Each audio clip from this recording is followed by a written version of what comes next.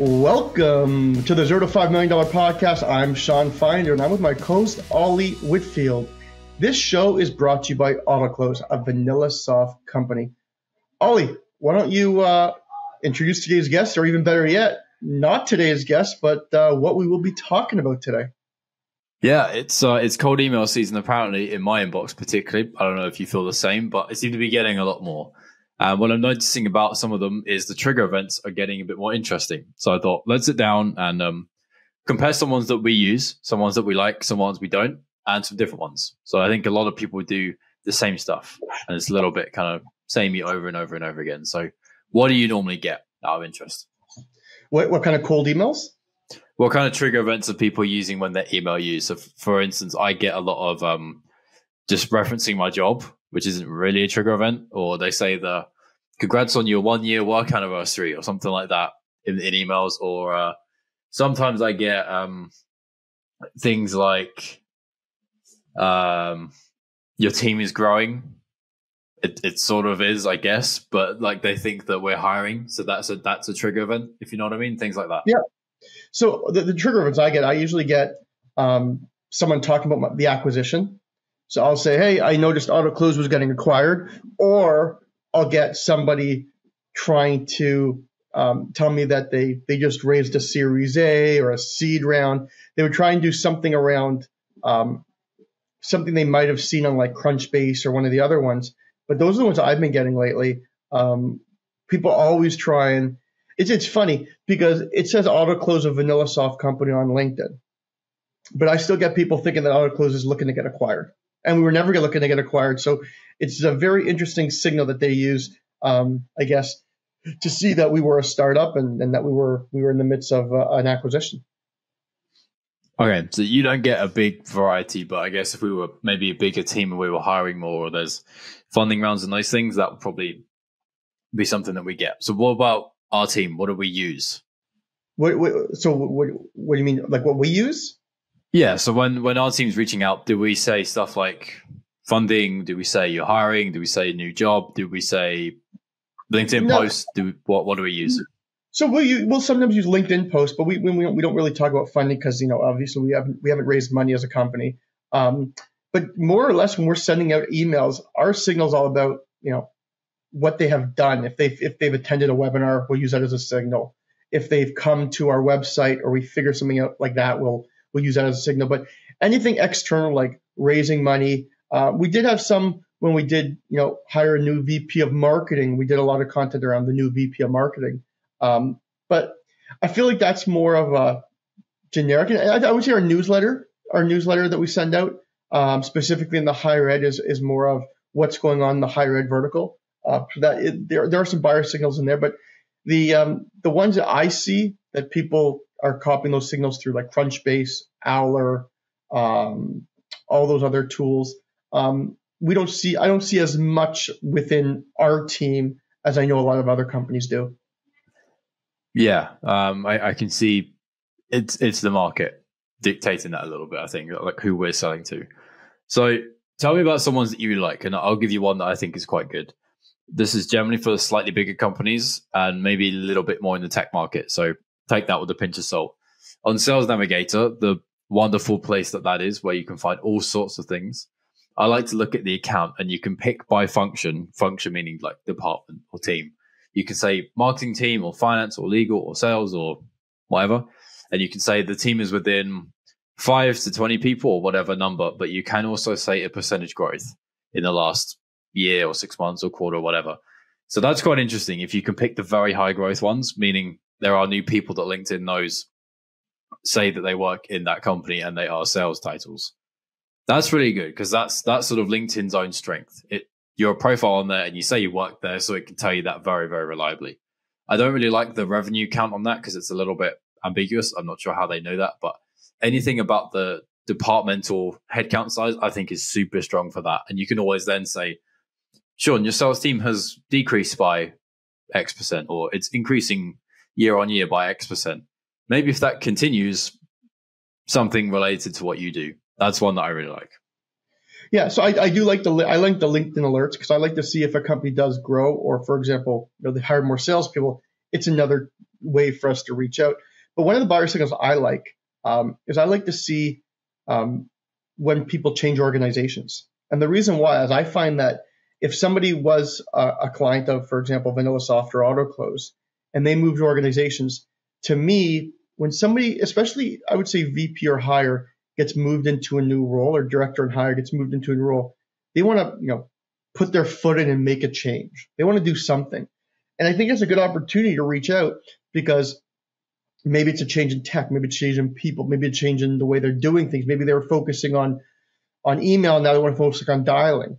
So I like to see when people change organizations, because when you can find them and be one of the first person to reach out to them, congratulate them on the new position, be there for them to support them if they need anything, and then also get somehow introduced your tool. I think it's a great in, because I know from previous experience and a lot of my friends that are when they change jobs, the first thing they look to do is either change the tech stack or change the personnel. And if those are one of the two things you're going to be doing, what better way as to prospect to reach out to them proactively and try and get in their inbox and use that as a signal that, maybe this can be a potential good client. Now, as you get bigger, that gets a bit more complicated, doesn't it? You might, let's say you're a fairly new rep in a big company with a long history. You may not have dealt with the vast majority of the customers. So you're less likely to get through unless you were the rep who helped sell them. And then there's a far better relationship. They know the name potentially. I could tell you the name of several reps that we've bought stuff from. And if they reached out to me again, I would know it's them, even in a different company. But how different can you do that when it's not that case? Because that is quite different, isn't it? Yeah, but I mean, you can still use introductions. I mean, so at that point, you can still get an introduction from somebody that was the account manager for that person. But typically, if you have them on LinkedIn as a connection, and you probably are the one that actually sold to them or were involved in the sales process with them. So if that LinkedIn alert comes on and says, hey, Ollie is now VP of marketing at ABC, I would reach out to Ollie, just because I would be like, oh, hey, we worked together at blah, blah, blah, or you were a client when I was working at here. I'd like to reach out. I see you're in a new position. Talk about the position, talk about the industry, talk about, positive stuff. And then obviously once you build that rapport and build that relationship, go with the pitch to try and get the business. But I think that it's a good opportunity because, as I said, I think the most important thing people are going to try and do is set their foot in the sand and make a difference. And what a better way to do it by reaching out to them proactively. Cool. Okay. Good stuff. There's one more Sales Navigator one I wanted to share that I'll confess this isn't mine, but I think this is a cool one. We talked about this this week as well.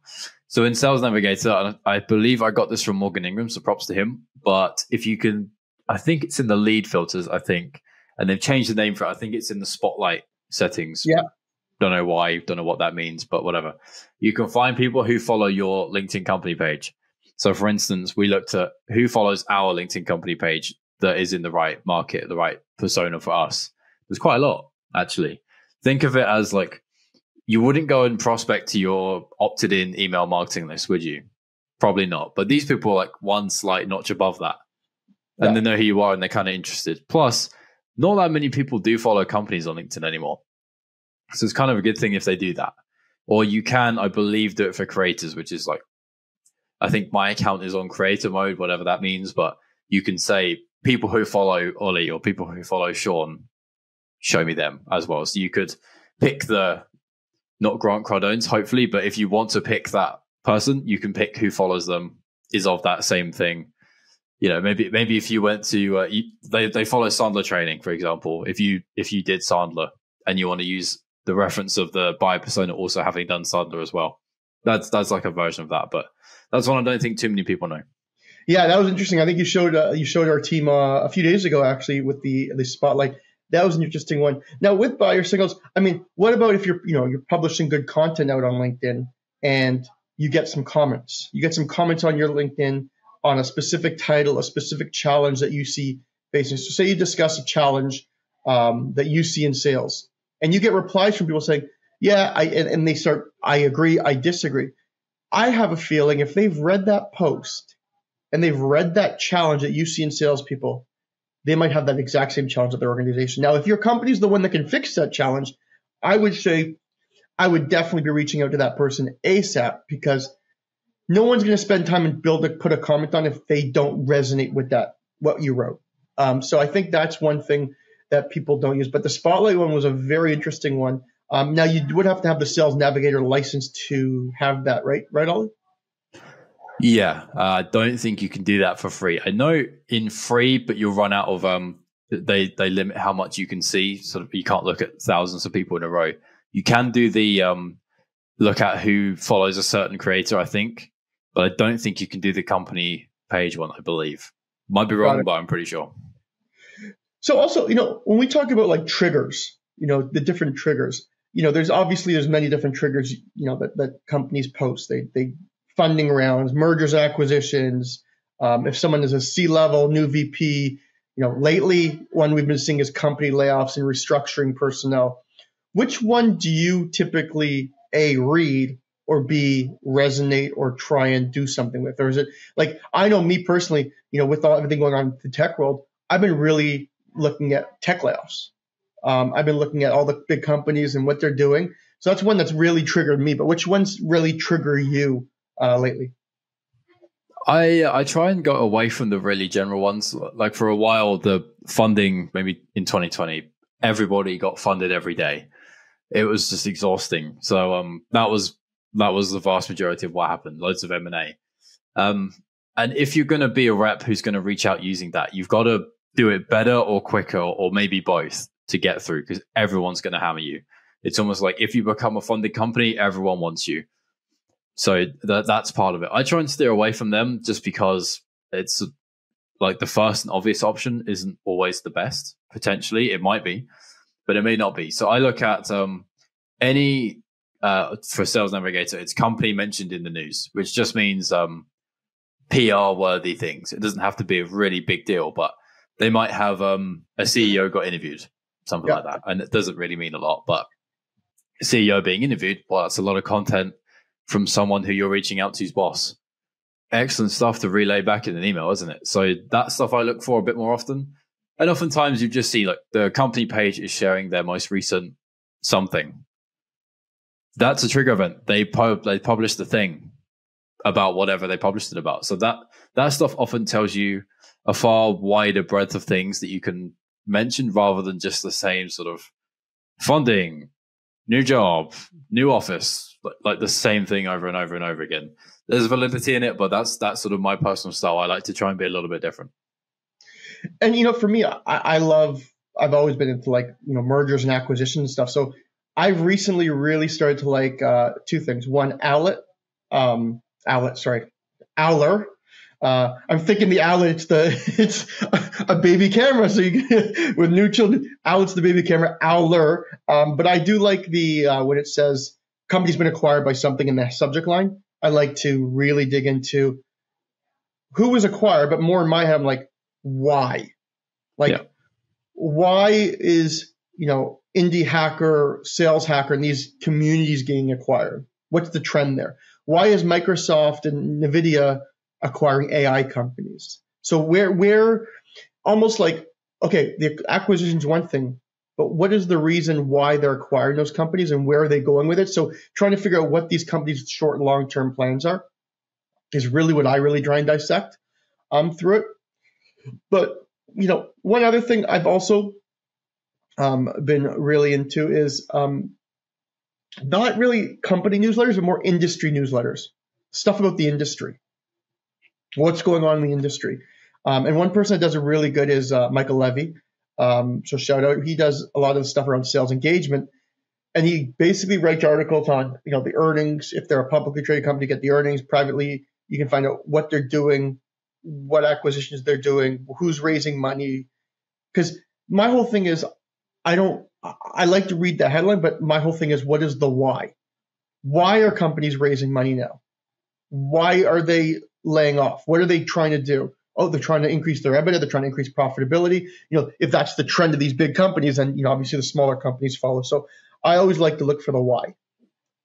Is that for your personal just brain stimulation, or is that for another reason? Because I also find that, but I find that more interesting for my understanding of how this all works. Anytime that you see like a huge funding round, it's not necessarily like it's rip roaring success. I read The Hard Thing About Hard Things by Ben Horowitz, I think. They like went on the stock exchange to survive, which to me was like a completely paradoxical thing.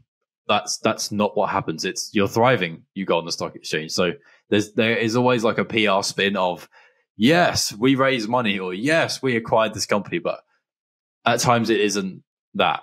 So that's my sort of whenever I hear that stuff, I'm personally interested in, is it that or is it not? I don't know, and piecing that together. But what is it for you? It's a combination of both.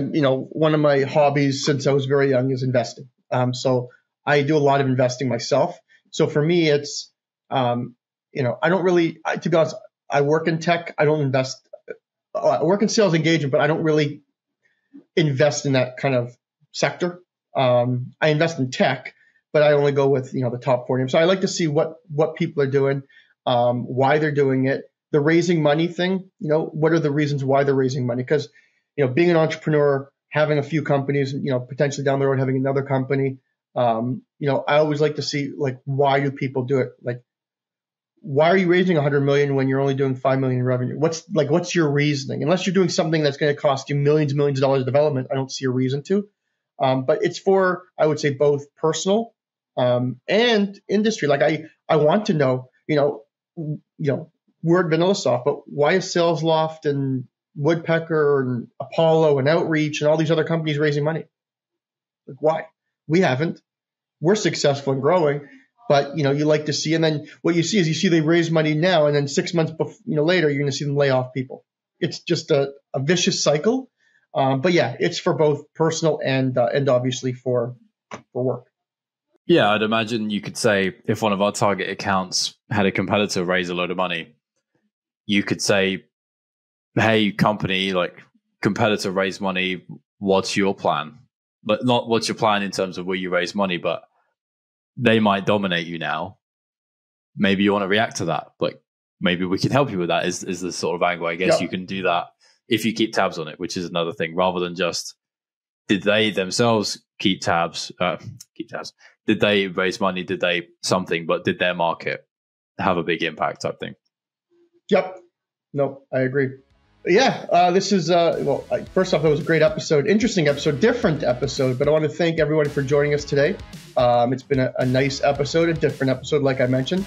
And also thank you for everybody listening, wherever you are around the world.